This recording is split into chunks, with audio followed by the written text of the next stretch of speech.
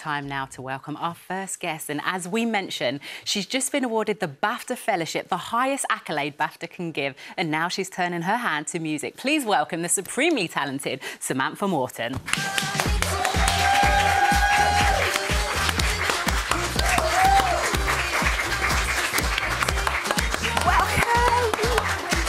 Nice to see you, Samantha. How are you? Welcome to the One Show. Lovely to see you. Oh, welcome. Thank you. Lovely stuff. Good to see you. We'll be talking singing a bit later, but congratulations on the BAFTA. What a night it must have been. I believe, actually, you were beyond surprised. You actually thought it was a mistake.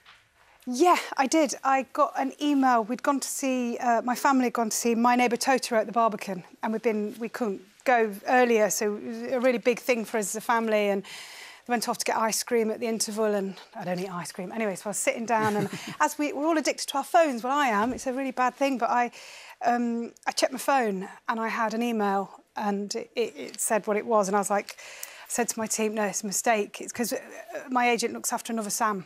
Oh. And I said, I think it's for the other Sam, and they went, no, it's for you. And then I just sat and I burst into tears. And, oh, my goodness. And I thought, like, I was worried that people might think something was wrong, and I was like, no, I'm all right, I'm all right. So, yeah, I did think it was not for me, but, yeah. What moment. But even the tears then, because you gave such a heartfelt and powerful acceptance speech. Let's just remind ourselves of it, actually. Oh, my gosh. You see, the stories we tell, they have the power to change people's lives. Film changed my life. It transformed me, and it led me here today. Yeah. Seeing that, it gets me emotional, because no matter how important was it to speak about things that really matter to you, like representation on screen? Well, I think growing up, first of all, in abject poverty, because of what happened to Nottingham in the 80s and the lack of employment and Thatcher closing all the mines, sorry to get to that, my family suffered, and I ended up in care, in and out of care when I was very, very little, and then made a ward of court in 1989. So I was in many children's homes, 12 foster homes, which is nothing compared to kids today. But I had a very disadvantaged childhood. I didn't go to drama school, ended up not completing my education, so left school at 12. So, yeah, for someone like me to even have a career outside, or have a family, a loving family, is to me a bit of a miracle. So that was never...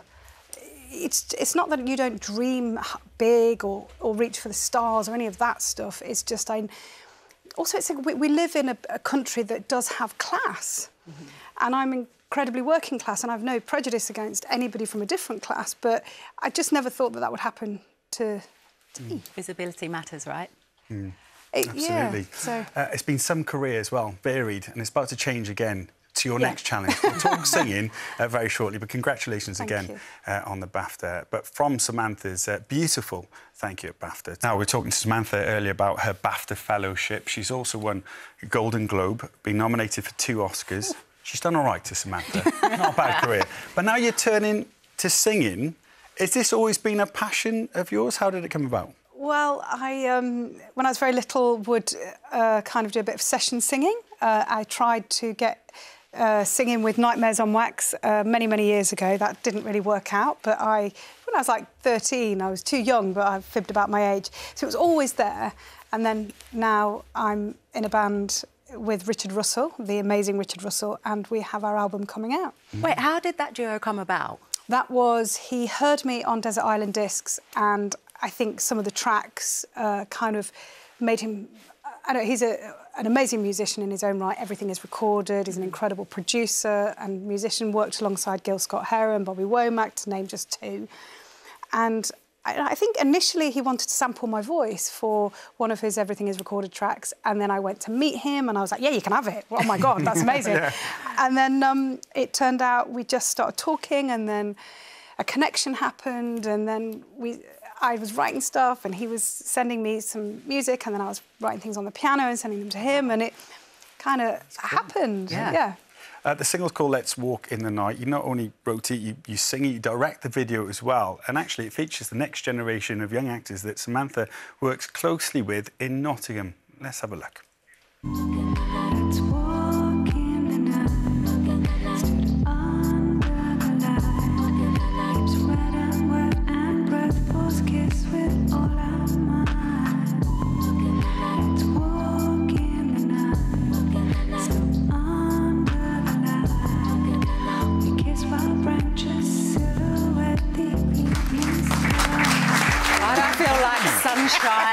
festivals. Coffee festivals, yes. See? Perfect. You mentioned your albums, Daffodils and Dirt, but on it you actually got to work with a musical hero of yours. I did, yeah. Ali Campbell. Oh, from UB40? Yep, yep.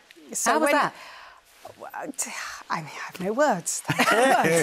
I mean, yeah, on my Desert Island discs, UB40 were there, very, very important band to me growing up.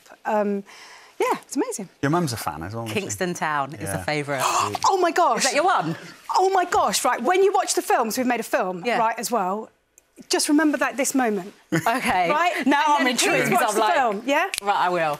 Oh, my God. Watch an replay after. Oh, my There's a story here. Is there a story here? Yes! OK. Right. Oh, my gosh. Okay. Oh, that's just really, wow. I have no idea what's going on now, but... I can't wait now to watch it. Oh, my gosh. Well, thank you. The new single, Now I Can't Wait to Watch, Let's Walk in the Night, is out now, and that album, Daffodils and Dirt, is coming in June. Yes. It's time now to welcome our Strictly stars, Karen Hauer, Carla Skoo and Dianne Buswell.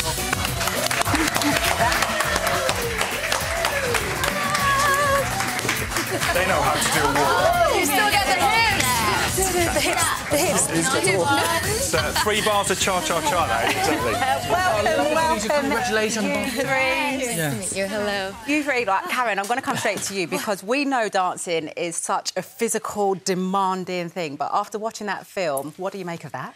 I mean, I've had 3 nights of underground, but of partying.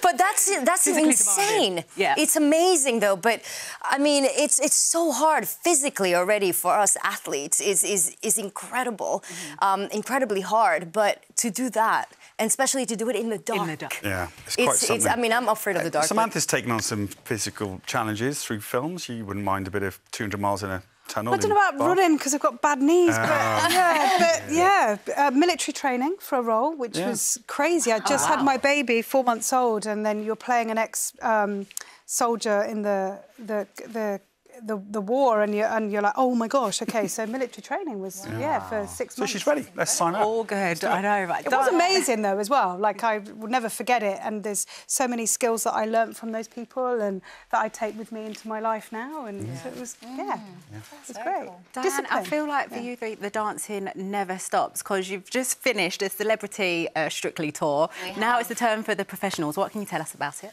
Well, there's 12 of us amazing professional dancers, obviously touring up and down the UK, doing what we do best, which is dancing. But it feels really personal to us because this is a chance for us to show everyone what we're really about. And we're so up close and personal with our audience. And I feel like they feel really... you know, like they get to be very close to us. They usually see us on a TV screen and then we're all of a sudden in touching distance. So it's really cool to see their faces and be so close to them.